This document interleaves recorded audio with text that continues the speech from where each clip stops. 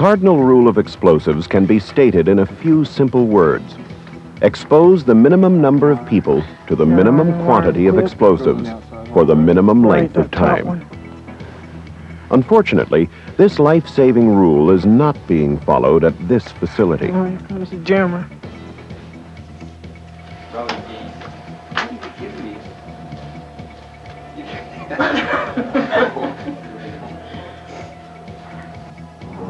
Said they set him up quiet. That's what I said. That one was pointed straight at that.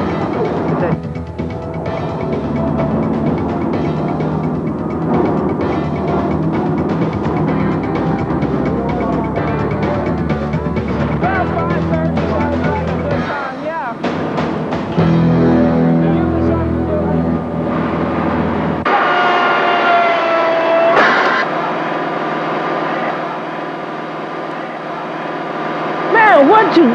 That's gasoline. Let's get out of here.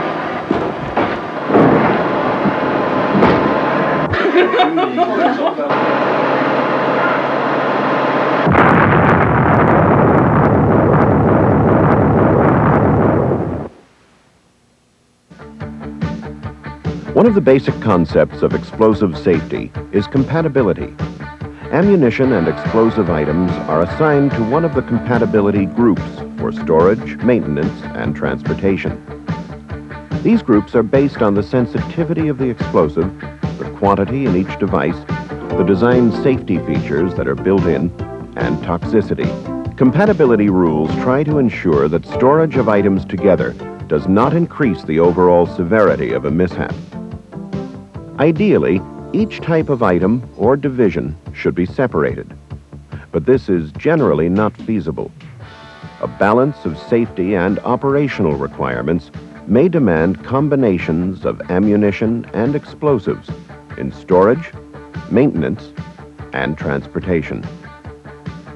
To understand what explosives can be combined and what cannot, consult Air Force Regulation 127-100, Explosive Safety Standards, for details. In case of fire and chemical hazard symbols are important keys to ensure a proper response by emergency forces. The 4 fire symbols warn of Class 1.1 mass detonation, Class 1.2 explosion with fragment hazard, Class 1.3 mass fire hazard, and Class 1.4 moderate fire hazard. Inside an open missile maintenance and inspection bay, 2 teams are preparing ordnance concurrently for routine F-4 missions. One is doing a final assembly on an AIM-9 Sidewinder missile. The other team is preparing flare dispensers. Sometimes, when the mission requires it, concurrent operations may be unavoidable. This, however, is not one of those times.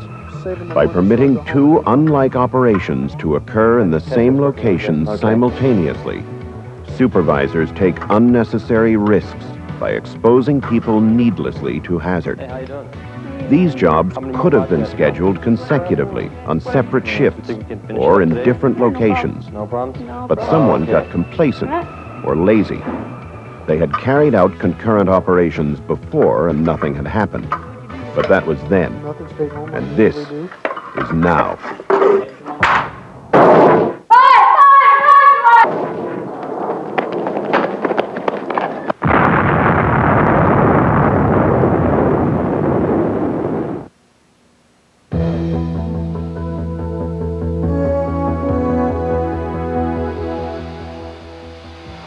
During the transfer of a bomb from final assembly to a transport trailer, something that never happened before happened. The power went out. Looks like the power's gone out. All right, you guys sit tight.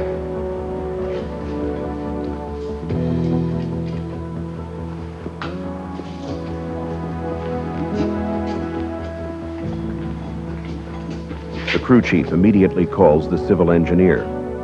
The CE responds quickly, and in a matter of minutes, power is restored. Beautiful. Thank you, sir. But then, the real problems begin. Since the engineer is already As long as I'm there, here, he would like let to me fix that repair a will you? fan I haven't heater. had a chance to get to it The before. crew chief tells the I've CE that he's got an explosives operation going on and that he should repair it another time. Hey, listen, you don't understand my schedule. I'm going on vacation next week. I got 2 guys out. If I don't get it now, I don't know when I'm going to be able to fix that. Well, there's rules against doing that while we're building up bombs. Hey, look, give a guy a break, will you? Won't take a few minutes. Yeah, all right. But hurry it up. Okay. Thanks a lot.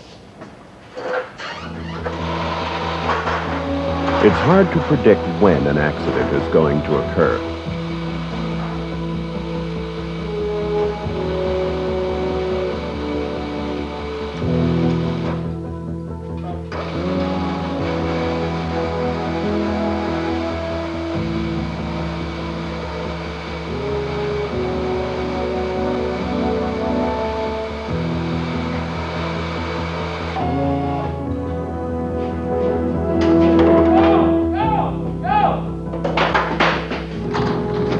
They're lucky this one wasn't fatal.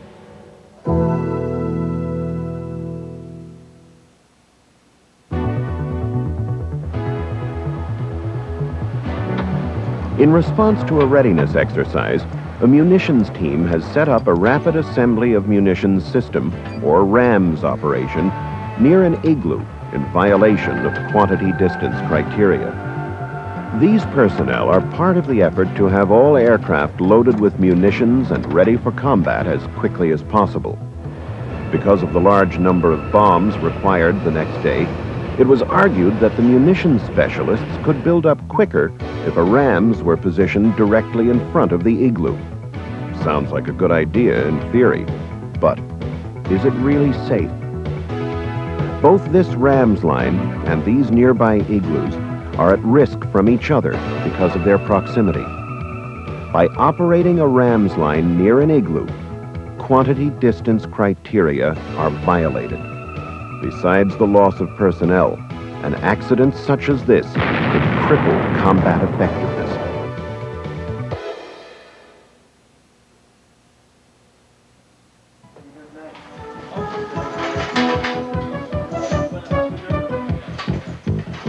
Two days before an important firepower demonstration, a munitions team has finished assembling a variety of explosive devices. The time is 16:22. None of the crew really wants to stay late. Every one of them has plans of one kind or another. There's not enough time to put the munitions back in storage before going home. So they're left in the maintenance bay, a clear violation of the cardinal rule of explosive safety. We really don't have time if we're going to head out. We'll just leave them here, I guess.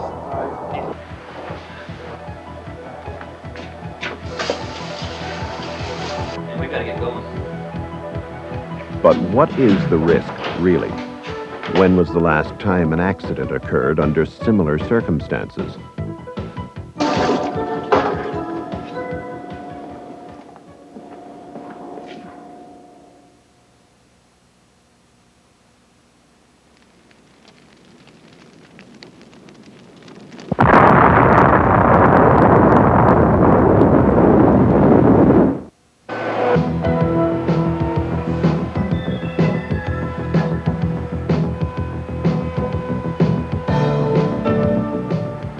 Living with explosives takes constant vigilance.